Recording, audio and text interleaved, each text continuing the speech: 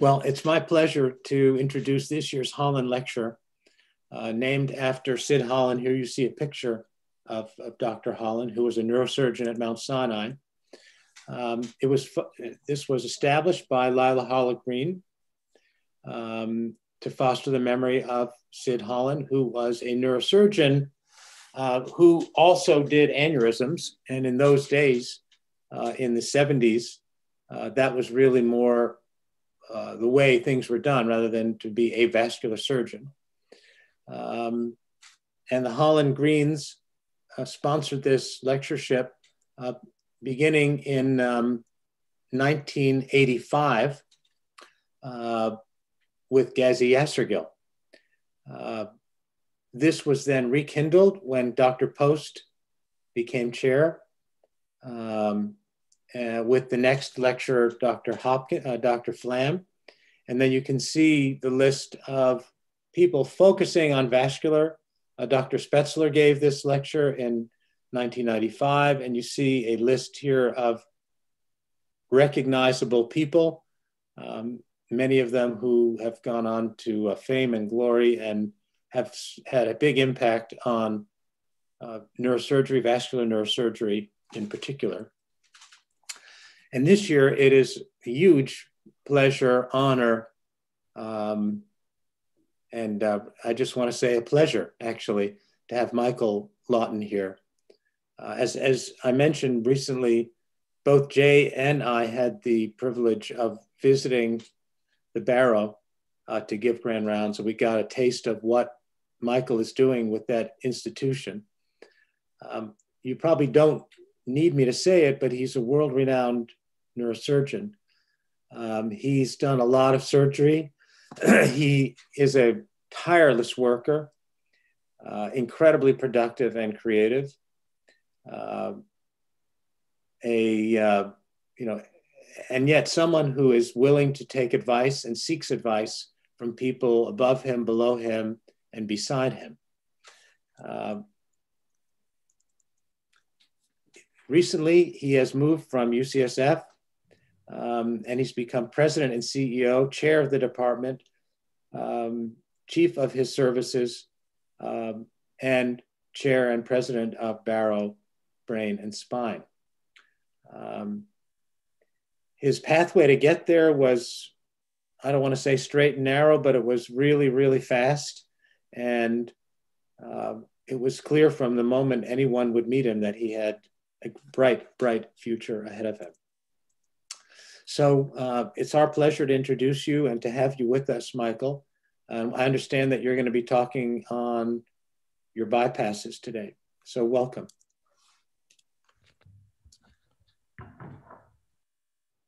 Thank you, Josh.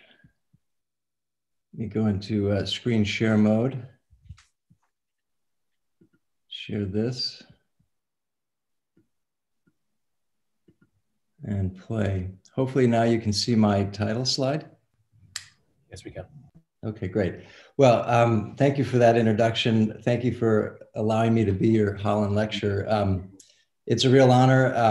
I was reading a little bit about Sid and his career. I think by now everybody in this country knows Elmhurst Hospital, and that has acquired some newfound significance. And, I also feel really more connected than ever to Mount Sinai, having had both you, Josh, and Jay as grand round speakers this year at the BNI. I had my first vascular fellow at the BNI come from Mount Sinai. I've sent students to you as residents, and I just feel like we are becoming tightly connected. And my hat's off to you, Josh, for your leadership. I've marveled at the growth and success of the program. And I think that's in large part due to you and your leadership there. Well, let me just get started. I'm going to talk about bypasses. I always hesitate a little bit to talk about something that's so esoteric and so narrow in its relevance to neurosurgeons.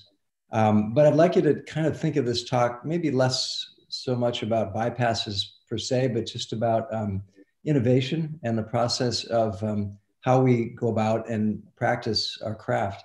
That's really the message here, is to think about how you want to go out, particularly the residents and the younger neurosurgeons, how you want to go out and evolve yourself, evolve your practice, and make a contribution.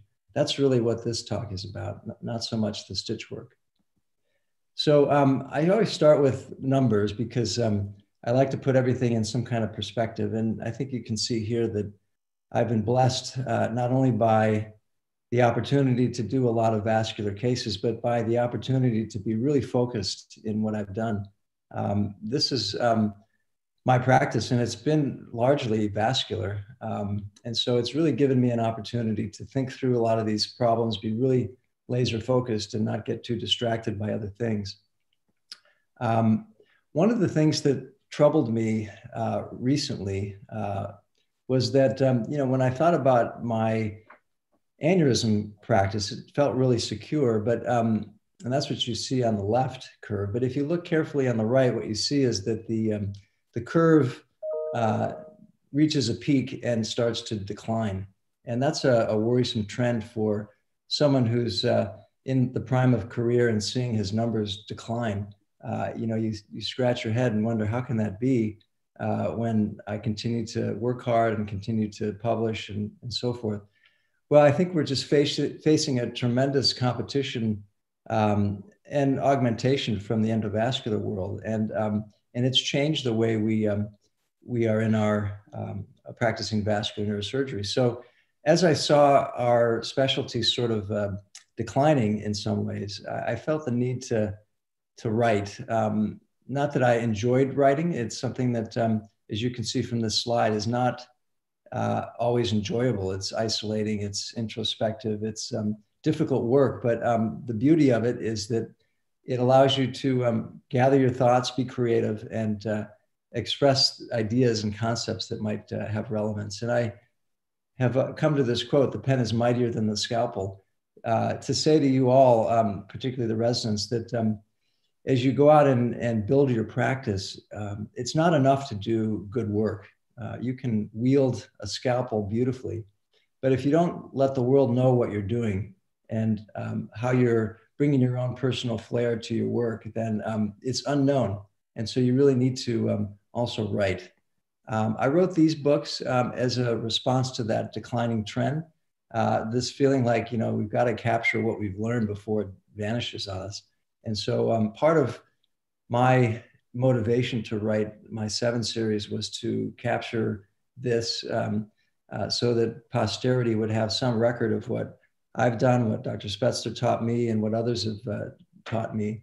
And the book, the first book was about aneurysm, simple aneurysm surgery, and it was for the 7 common aneurysms. And I felt like if we could at least really master these 7, then that would account for 3/4 of all the things that we see. And more importantly, I wanted to try and take an operation and really simplify it and choreograph it as we would a dance. You can't really get on the dance floor and expect to look great. You have to not only understand the moves and really have that clear in your head, but you have to practice. And so the dance metaphor really worked for the book. And you can see how something as simple as splitting a fissure could be choreographed into these steps. And I think it was a nice way to convey this idea of breaking down what we do into these careful steps, not only splitting the fissure, but even as you approach an aneurysm and you're facing those moves, you really have to know exactly what step you take next and in what sequence. So that was the idea of 7 aneurysms. But, as we think about the complicated aneurysms, and that's really where practices lead. I get bored with the simple stuff, and I like to continue to push myself. And so things like giant aneurysms become a fascination. And as I think about these lesions, you realize they're not the same. And I just want to show you this video as an example. This is a dolichoectatic middle cerebral aneurysm. I did a picket fence clip reconstruction, which you can see here looks quite good, but here's the follow-up. You can see that when you use are you seeing the video, by the way? Yeah. Okay, good. As you look at the base of this thing, you see that tissue I used was dysplastic and the aneurysm recurred. So I needed to put a high flow bypass in. And you can see I've moved one trunk off the aneurysm and over to the other trunk in order to distally occlude this thing. And so this is what I call the middle communicating artery. There is no middle communicating artery, but with a bypass technique, you can create an analogous communicating artery like you would for an ACOM or a PCOM. So here now is the operative video. You can see the external carotid artery. I love these aortic punches that make a nice hole in the artery so that you can not only make a good donor site, but have this wide piece of vessel wall taken out to increase the flow. Now here we're back in the Sylvian fissure. This is the temporal trunk off of the backside of this aneurysm. And you can see this radial artery graft going right into this temporal trunk as the recipient. So normally after you complete this bypass, the trunk becomes a dead end and you simply occlude it. But if you occlude it and then use it as a new donor, you can see here that by transecting it off of the aneurysm, it now becomes a live donor. And you can move that over to the other trunk on the frontal side. And that's what you're seeing here. This is essentially a reimplantation of that temporal trunk onto the frontal trunk. There's a look at the inside of the lumen of the first suture line. Here's the completed anastomosis. So you see two anastomoses right next to one another, which create this middle communicating. It's essentially a communicating artery that joins all of the middle cerebral vessels together so that that high flow graft can now feed everything in the territory. So here's the icy green. You can see that middle communicating artery. Here's the occluded aneurysm, and you can see the flow over there on the right. So what that case shows you, I think, is that when it comes to giant aneurysms, they're not like regular aneurysms, that they're a completely different entity, and we can't really think of them in the same way that we think of a PCOM or a small ACOM that's amenable to clipping. We have to think of a different treatment strategy. And that's where we get into this whole bypass lecture. You can see from the numbers here, about 5% of my total aneurysm numbers or population is giant. And if you look at the numbers of bypasses for giant aneurysms, it's approaching 50%. And so that's why it's relevant. I think for whenever you get into the territory of a complex or giant aneurysm, you need to start transitioning from a clipping mentality to a bypass mentality. And so that was, again, what drove me to write this book. I think there were a number of things that were needed in this space. The first was to develop a system of symbols and translations so that we could innovate and we could come up with these ideas and have a way to communicate them. I also wanted to develop a taxonomy for bypasses. And most importantly, I wanted to advance intracranial to intracranial techniques, which I'll talk more about in a moment. But back to metaphors, just as the first book had dancing as its metaphor, the metaphor for this was architecture. And the reason I say this is that this is a view from one of my many morning jogs in San Francisco, where I lived for 20 years. And when you get down to Kirby Cove here, right on the bay, you look back on the skyline, you see that beautiful bridge. And when you ponder the Golden Gate Bridge, it's just an incredible wonder. It was the largest suspension bridge at its time. It's about 1.7 miles from one end to the other. It is a suspension bridge that has about 80 tons of steel hanging from those very thin, barely visible cables. And it's the miles of cable that run from one side to the next is about 81,000. So it's incredible, the marvel of this engineering feat. And it's simply a bridge. And yet the designers of this wanted to make a statement about what could be spanned and how it could look. I think the same is true in New York. You all look at this incredible building every day. I had the opportunity to visit it myself 2 months ago. And this is not just an office building. It has become a symbol of American resilience after 9/11. We look around the world, we see Antoni Gaudi's Basilica La Familia in Barcelona, and you see the incredible columns, these branch columns. And what struck me most was how he deliberately chose the parabola as his form for the ceiling work. It was no longer a circular structure that he wanted. He wanted to be different, and he built in these parabolas, which were these unusual shapes. And you can see how beautiful the effect is here. And if we look to Australia, the Utsan work at the Sydney Opera House, these shells of concrete that he used to create the illusion of sails and the illusion of a ship on the sea here with these pylons built out onto the water. And one of my favorites, Frank Gehry, this is the museum in Bilbao, Spain, the way that he uses these forms and these materials.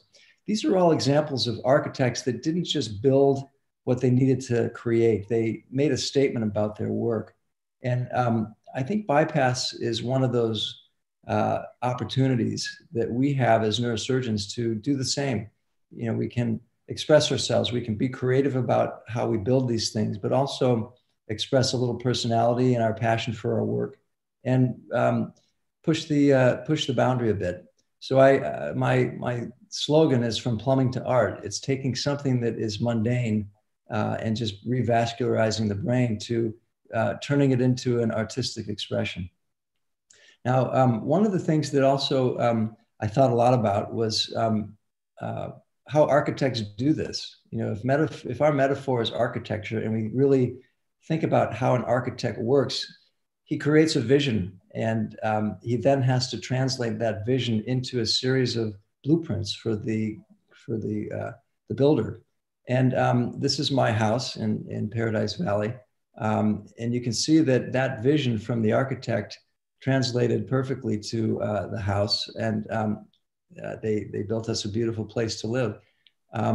But what made the difference was the blueprints, the vision of the architect, and the ability to translate it. And I think when one ponders bypasses, we had no blueprint system. And so one of the things in the book is just about blueprints and about having a language that we can use to communicate all of the ideas, all of the landscape that we work in. On the right, you see the different territories, the vascular territories, and the ACA, the MCA, the pica, and the basilar.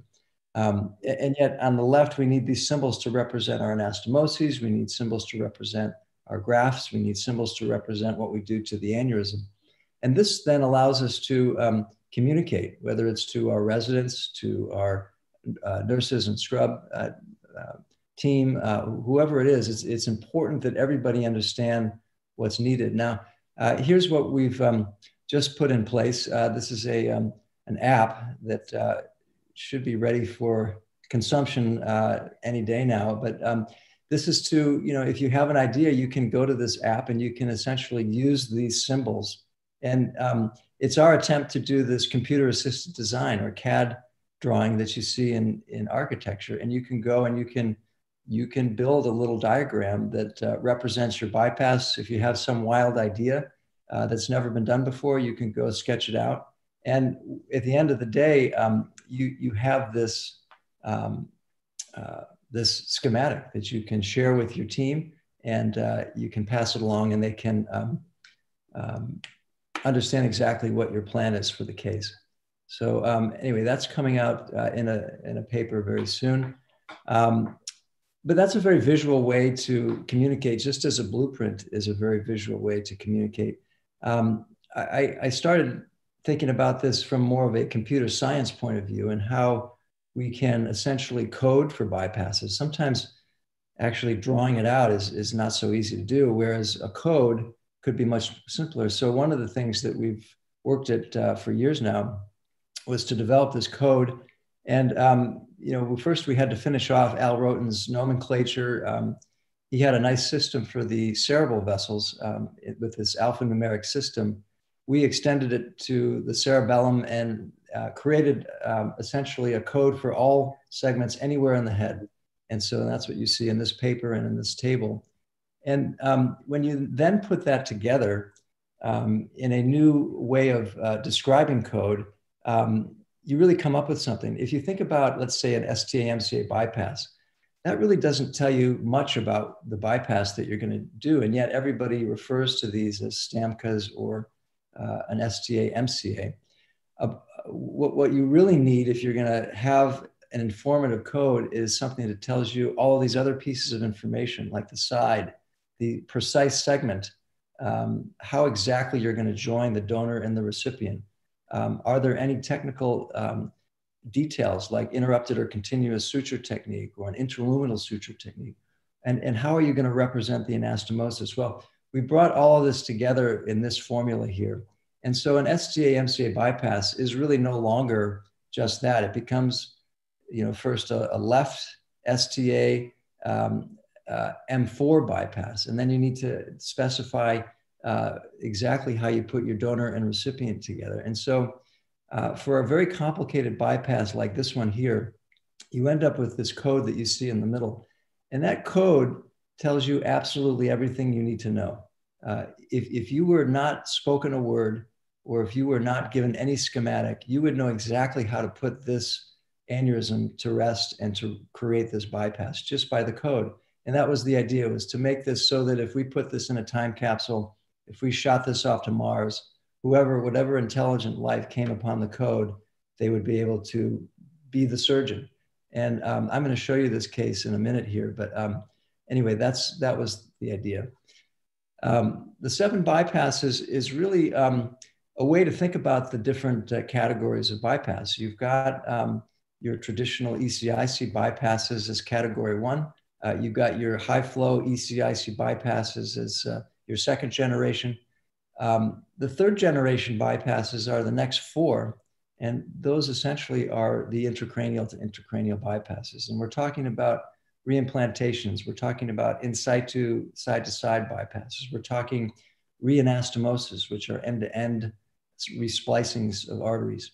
And finally, the intracranial to intracranial interpositional bypass, or the jump grafts. The 7th category, which I thought was a stretch just to get to 7, but it in fact turns out to be the largest of all of the categories apart from number 1, are these combinations, which are any multiple. Anytime you need to do more than 1 bypass, it requires a combination, and it could be any combination of the above. So one of the things too that was important to me was to really make this algorithmic so that these complex decisions could be uniform. And so first, when I think about MC aneurysms, it's not enough just to call it an MCA. You have to know whether it's a pre-bifurcation or bifurcation or a post-bifurcation. If it's post-bifurcation, you need to know whether it's Sylvian, insular, or opercular. And that classification is important because, as you can see here, it then creates different types of choices as you work through how to make your decision. On the top of the table, you can see the different aneurysm classification, and on the left, you can see the 7 bypasses. And depending upon which column you land in, you're going to have different choices as far as what options to do. And this table is a way to kind of summarize that. We also, I also put together these algorithms which ask some important questions and help guide you through that decision process. But at the end of the day, this is really about making the right choice. So for this aneurysm here, you can see, this is the one I showed you earlier with the code. You can see that this is a very complicated aneurysm. It's one of those that doesn't lend itself to a simple clipping technique.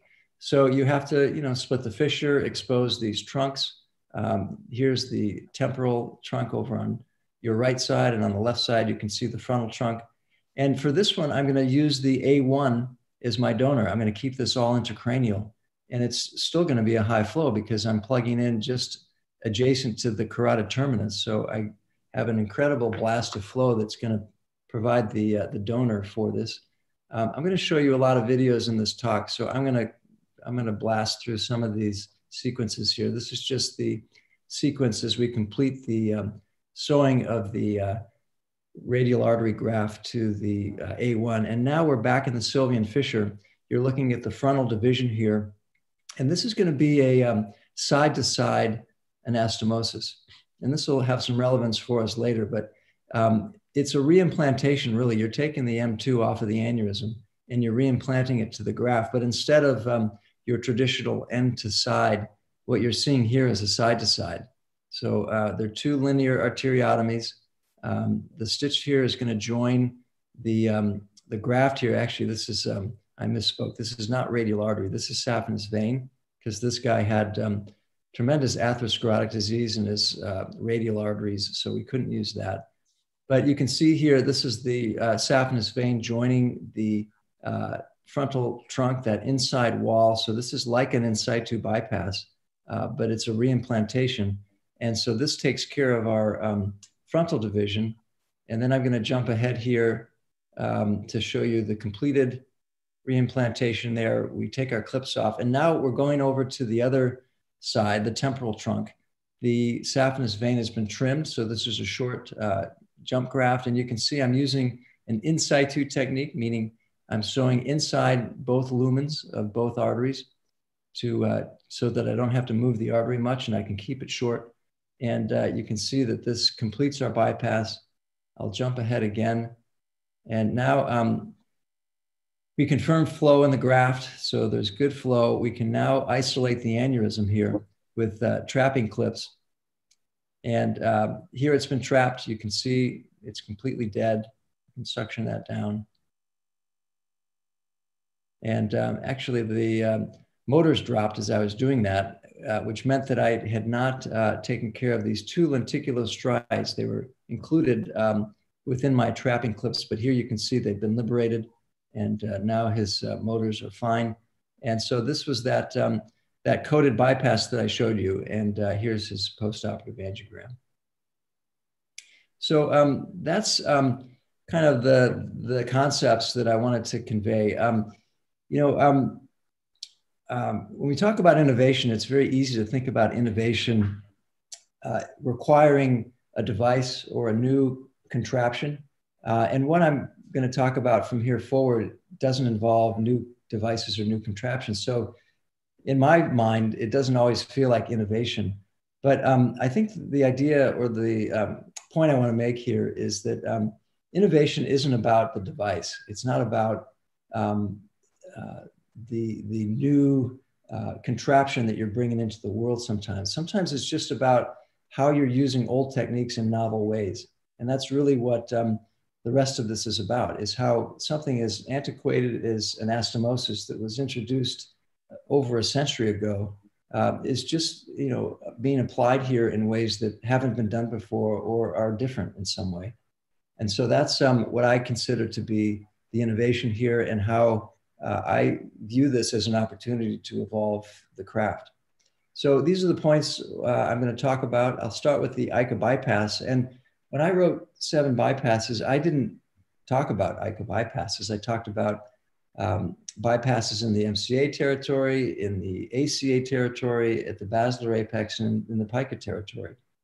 But as I finished the book, I thought, well, if this framework has value, then I should be able to apply this other places like ICA. And so here are the 7 bypasses in the ICA territory. And I set out to try and do all of these. And you can see the illustration here shows you them. These were the traditional spaces, the MCA, the ACA, the basilar apex, and pica. But here I was going into a new territory. This is now, just to introduce this idea, this is a thrombotic ICA aneurysm. It was compressing this lady's pons. She was developing symptoms from that. And this is actually Justin Massatelli, one of your graduates. He's exploring here the vertebral artery, the lower cranial nerves. And he called me up. He said, there's no pica. We can't do your pica ICA bypass that you were hoping to do. But as it turns out, I was able to find pica. It was a little further downstream. There it is. And so there's pica and ICA coming together side by side. And so pica becomes a donor for us to use for ICA. And so you can see how by mobilizing them together, we can make our 2 linear arteriotomies, one in ICA here, which will be our recipient, and the next will be in pica. And this stitch will join the 2. And the idea here is if we use pica to donate to ICA, we can then trap this aneurysm and do a thrombectomy decompression and relieve the brainstem compression that this lady is suffering from. So here's some of that stitch work here. This is a side-to-side anastomosis. I'll just accelerate this. This is the intraluminal suture line. This is now the extraluminal suture line. And as this finishes up here, you see we now have a communication between the two, and our clips can come off. We have nice flow. And now we can turn our attention really to the aneurysm, which is up in this corner here. The bypass is low. As we turn our attention up higher, you can see ICA coming out of this aneurysm. The sixth nerve here is draped over the origin of ICA from the aneurysm. This first clip is closing ICA as it exits. Now we go medial. And as we look over the seventh and eighth nerve bundle into the prepontine cistern here, you're going to see the basilar trunk right in here. There'll be just enough ICA here to apply a proximal trapping clip. You'll see it right there. There's that little segment there that we can put a clip on. Now the aneurysm is completely excluded. And now we can go inside the aneurysm. We can do a thrombectomy to decompress it. And that's really what this lady needed. She needed a thrombectomy to relieve the mass effect on her brainstem. And you can see here with the CUSA, we can rapidly decompress that. There's a nice view inside the aneurysm as the thrombus is broken apart. And here is an overview at the end. You're going to see in a moment the icy green that shows the bypass here, retrograde filling up to the trapping clips up here, and our excluded aneurysm is up there. So there you see our bypass in action. And this lady did really well. Here's her postoperative angiogram and good result. Here's another of the ICA aneurysms. I'll just briefly show you this one. It's a mycotic fusiform aneurysm that presented with subarachnoid hemorrhage. You can see here the subarachnoid blood. The aneurysm is this dysmorphic infectious thing here. We're going to excise it. We're going to completely remove it. And, you know, this is a very deep bypass. You can see this is the seventh and eighth nerve. This is the lower cranial nerve bundle down here. We're literally right on top of the sixth nerve, which is deep to this area where I'm working. But you can see that the ends of the artery have enough redundancy to come together very nicely.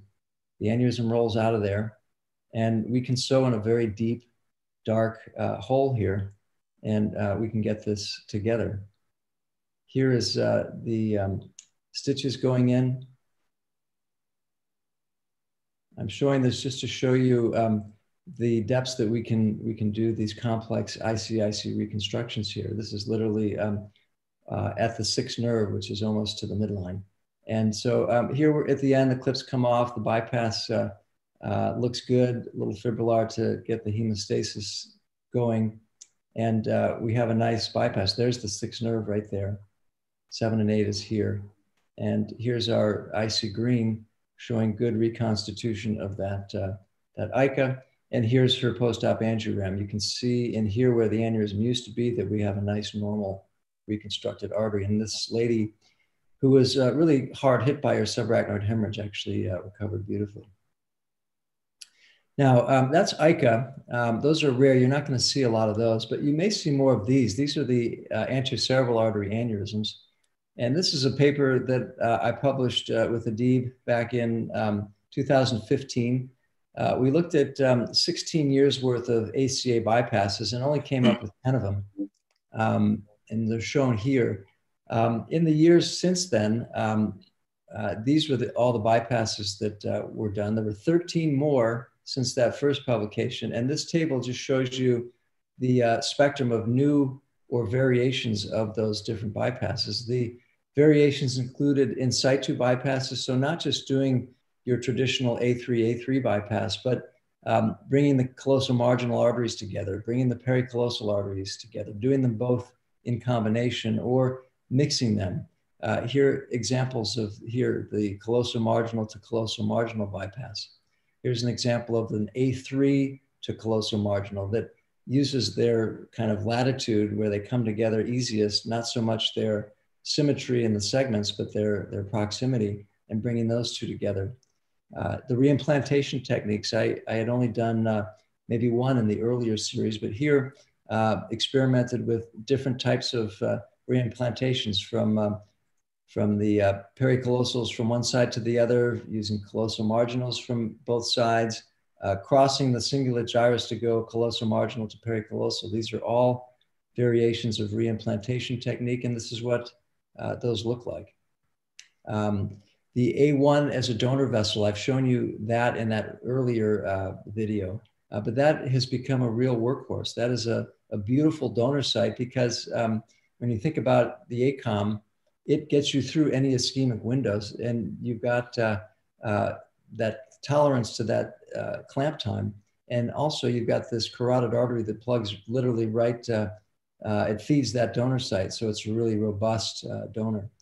So I'm going to skip this video and show you this one here. This is an example of how we can use these interposition grafts. This is a giant ACOM. I did this a few weeks ago. Very thrombotic. If you look at this subtraction, angiogram, and 3D reconstructed. Sorry. This is the angiogram that shows you a very small lumen, just to make the point that this is a largely thrombotic aneurysm. So we have to, if we're going to fix this with a bypass, we're going to have to deconstruct that ACOM anatomy and then reconstruct it. So we first have to put in an inflow bypass with an A1. We have to replace the A1, and that's going to be an M2 to A2 bypass. We also have to replace the ACOM, which is our communication portion of the anatomy, and that's going to be an A3 in situ bypass distally in the fissure. And then we have to do our trapping procedure. So here's the schematic that we produced from our little app. You can see the code up at the top. So we're going to go M2 side to end with a continuous suture. We'll use a radial artery graft. The other anastomosis on the other end is the end aside. The asterisk denotes this intraluminal suture technique. And then we're going to do a combination bypass. That's where the plus comes in. And we're going to throw in this side to side A3 bypass. So there you have the code, you have the schematic, you have a picture, and here's the video. So this is now the view of the sylvian fissure. This is going to be a combination of both a pterional exposure and a bifrontal, all in the same skin incision. This is that bifrontal window. We've got to be able to come down into the interhemispheric fissure and get to the A3 vessels. That's what you're seeing here.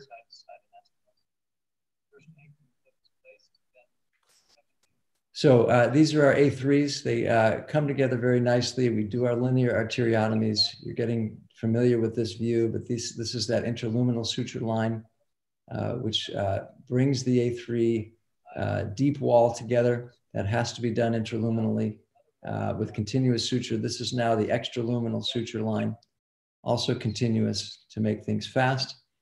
And that takes care of our ACOM. This is our reconstructed ACOM. We just moved it from in front of the aneurysm to behind the aneurysm. And here you see the icy green showing good flow. Now we go down to the ACOM, and here is the A1 coming in. This is the A2 coming out. I contemplated bringing these two together, but things didn't quite come together enough.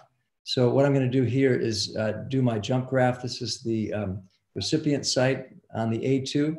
Here's our arteriotomy in the A2 segment. Radial artery now is being brought down, and this is going to be a fish-mouthed end to side, which you can see here. I'm going to jump ahead here. This is just the sewing of the different walls here. And so now we've completed that deep anastomosis to the A2. Now we're back in the sylvian fissure. This is the middle cerebral bifurcation. This is going to be our donor site. This is the end of the radial artery graft. And once again, I've got the graft positioned so that I'm sewing intraluminally on both sides, graft and M2. This makes it so that you can really trim down the graft and keep it nice and tight. There's a view of the deep suture line. And now we can just bring that other wall over the top. Here's the stitch work. The Sylvian fissure is really a joy to sew in, particularly after being down in the carotid cistern there at the A2. But you can see here, this is now finishing up the graft. And there's the completed anastomosis. Clips come off. And now to finish off the aneurysm, what we're going to do here, we're going to close the inflow here on the A1, which is what you're seeing here.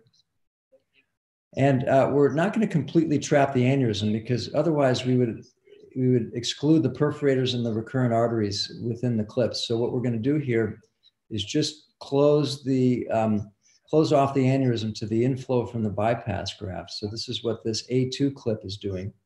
So this is redirecting flow up the A2.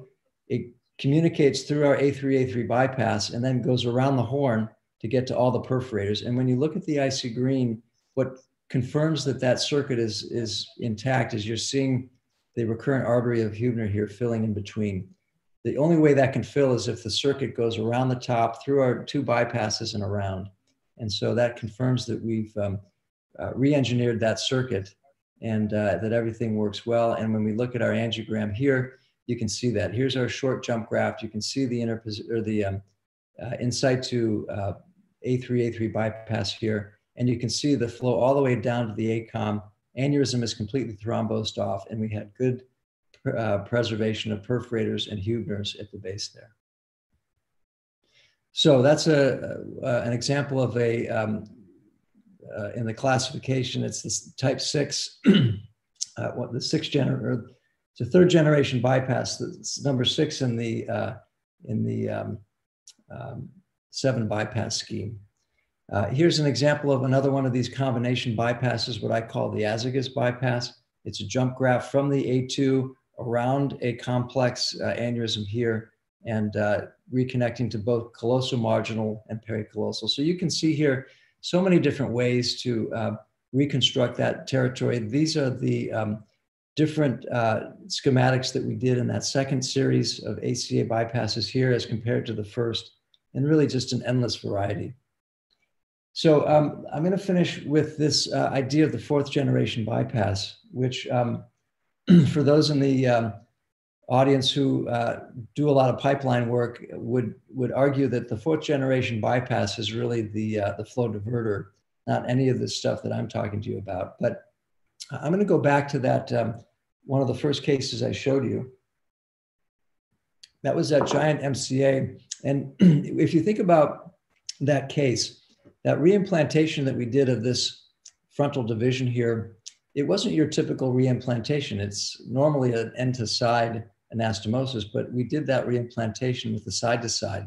So when you look at this from that video, there's our side-to-side anastomosis, and here's our completed connection here. Also, when you think about the other end of that graft, I sewed that end to side, so that's your more typical reimplantation, but I did it with an in situ technique. I sewed inside the arteries to do that deep suture line. And you could ask yourself, is that really an end to side or is that a side to side?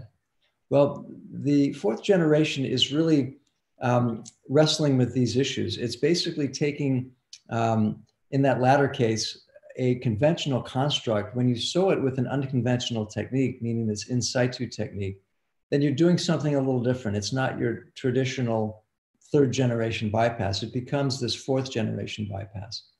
The other variation, that side to side, is an example of an unconventional construct for a reimplantation, but using conventional techniques. So that's what I would call a 4B. And I'll just show you some examples of that in a minute.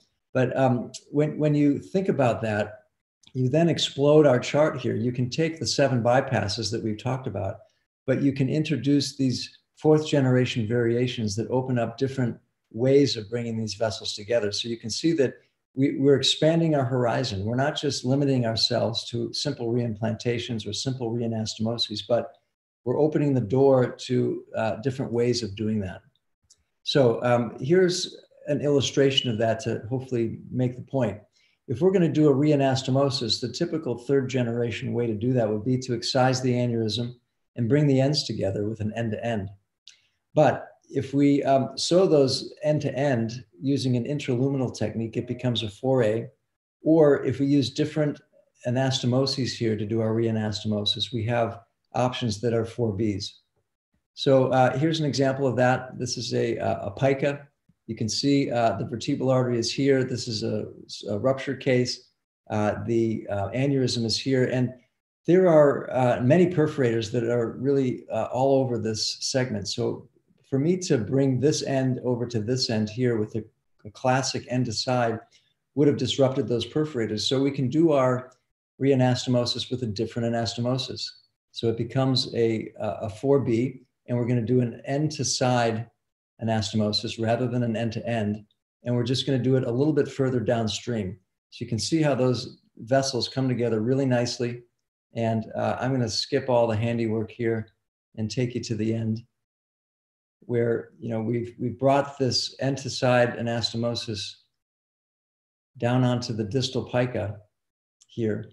So we've revascularized with a different anastomosis than we normally would. And by doing that, it allows us to keep the perforators in situ and not compromise them. So here's the flow. You can see backfilling to where the aneurysm lights up here. And now we can isolate the aneurysm, but we've kept all of those perforators in situ and intact. So this is an example of the type 4B using the reanastomosis example. Dr. Lawton, for reimplantation, same deal. You can typically do reimplantations by doing these end to side anastomoses, taking a vessel off of an aneurysm and moving it over. You can make that a 4A by sewing intraluminally with still an end to side, or you can do these different forms of anastomosis. So here is an example of another MCOM, or another middle communicating vessel. So for this one, again, we've got a dolichoectatic middle cerebral aneurysm. There are two major trunks coming out of this thing. We're going to do a double barrel bypass here. You can see each limb of the STA is being used for each of these two trunks, the middle and the superior trunk. The inferior trunk is on the proximal side. But then here's the key. Once those two bypasses are in place, we can bring the ends together, reimplant them to one another with this end to end. This creates our middle communicating artery here and allows us to recommunicate the flow. So these are just two STA-MCA double barrel bypasses. I'm going to skip all the details there. You can see at the end, we've got a good flow. But now we go to the creation of this middle communicating artery. This is just trapping the aneurysm. These are the two bypass trunks. And now, as we transect them from the aneurysm, we can bring them together end to end. So here's one end here. Here's the other end there. And we can join them end to end. And the reason to do this is that those two STAs were quite small relative to the recipients. And this communicating bypass allows the flow to redistribute itself throughout the MCA territory as needed. That way, the flow will dictate, or the demand will dictate the flow rather than your construct dictating the flow.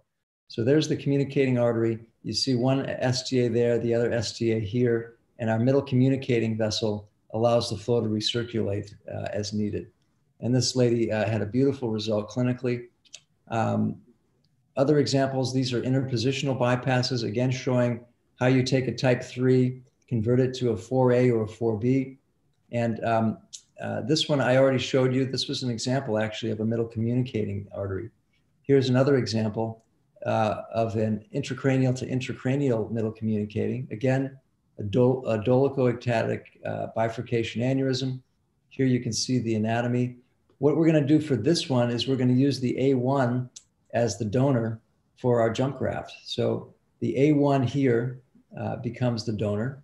We'll get that graft sewn into there. And then we're going to take these two trunks off of the aneurysm and we'll sew them together. We'll reimplant them to one another. So it's an end-to-end reimplant. and the graft supplies the two trunks. So there's a view down the fissure. I'm going to jump ahead because in the interest of time, you've seen all this before. But Dr. Lawton, here, we have after about we've 6 got minutes left. our Just want to bypass in encourage place, time we can for cut the ends of questions as the well. artery off of the aneurysm. We can flip the aneurysm out of our way, and then we can bring these two ends of the arteries, the two trunks, we can bring them together with this end-to-end reimplantation, and we can sew that together. And here we are at the end. We've got our end-to-end reimplantation here. The radial artery graft is supplying the M2, and our icy green shows nice filling of that circuit.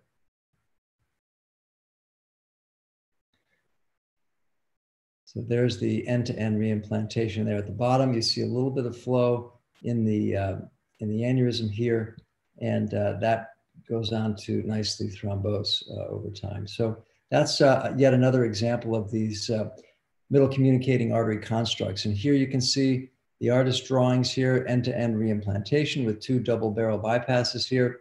Here's the end-to-end with the interposition graph. Here are schematics, and here's how we assemble code. I've taken you through this list. These are all examples of innovations in bypass surgery, but the innovations can continue.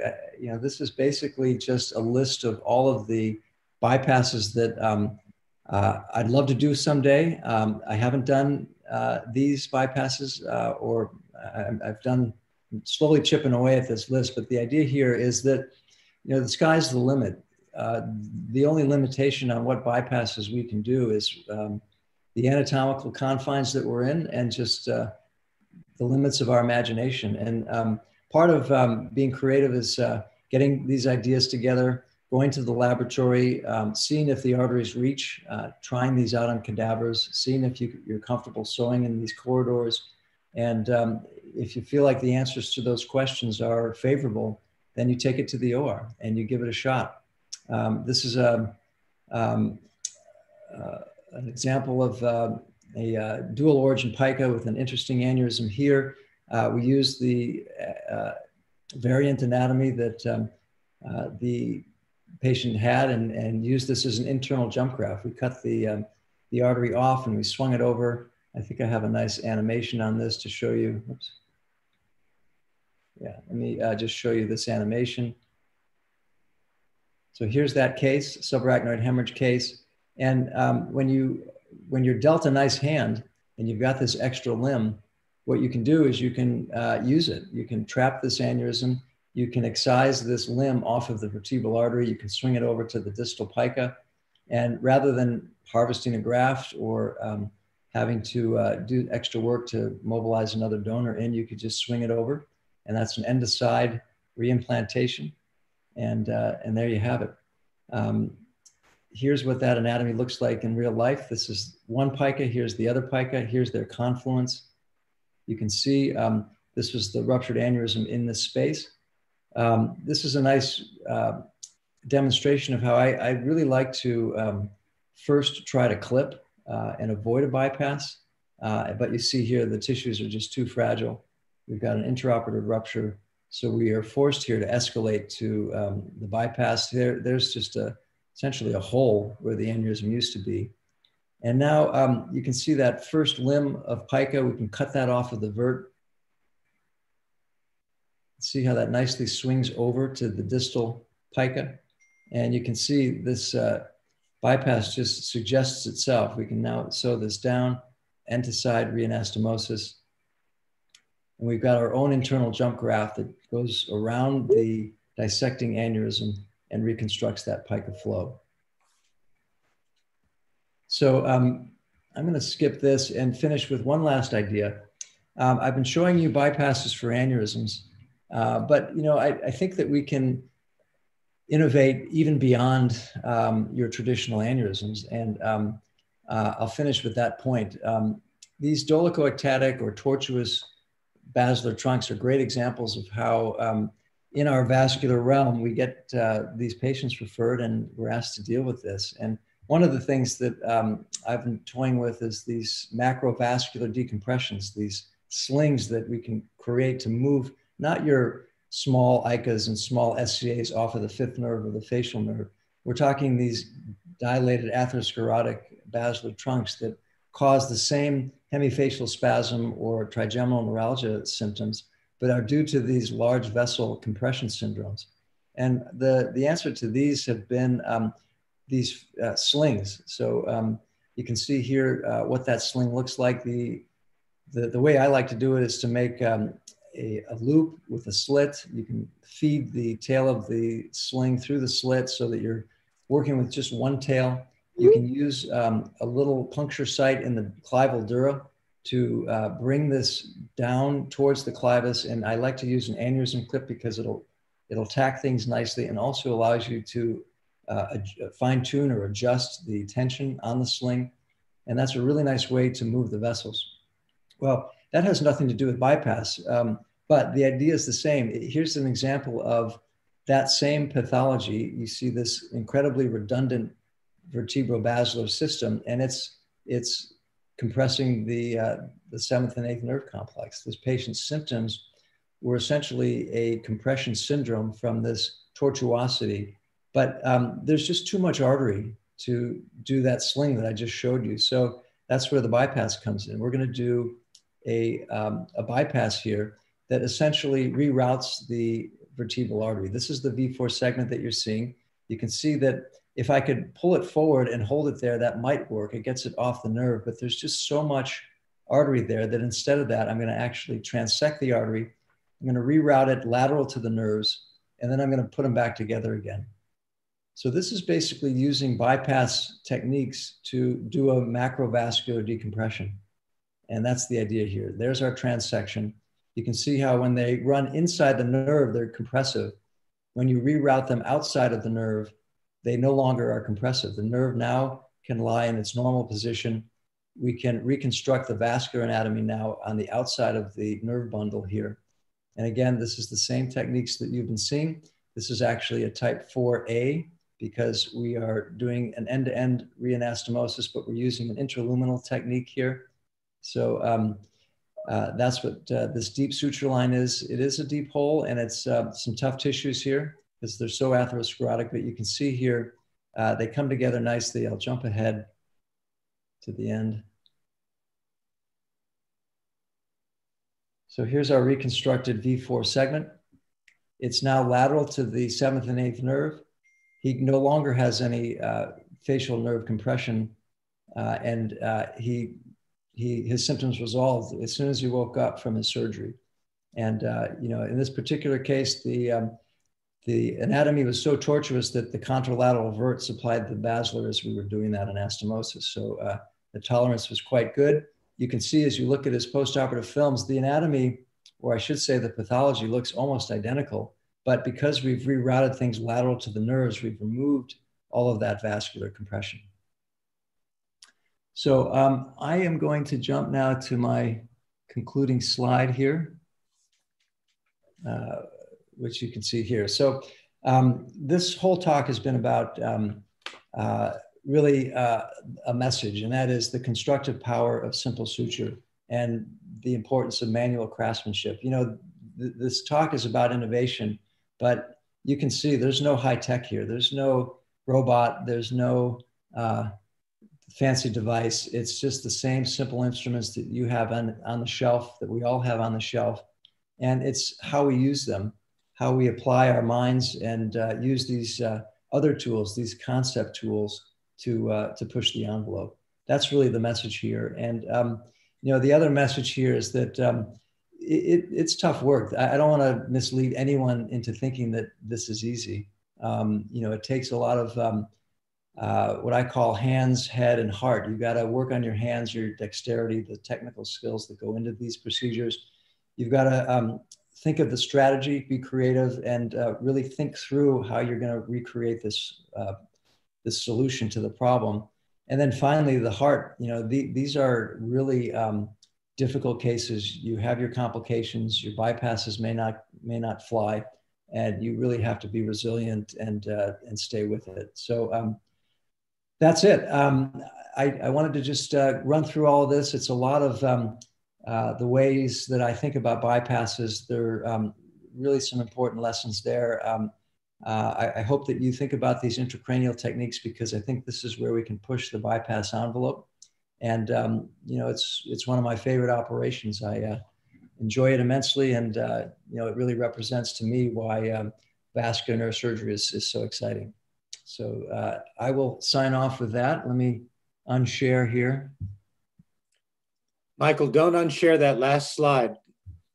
That that is the top of the Bobcat Trail. That's exactly right. And that represents the best part of the best run in the Marin Headlands, I think. And the slide before that, if you don't mind showing, can you just back to that last slide? That's Justin Mesatelli there on the right.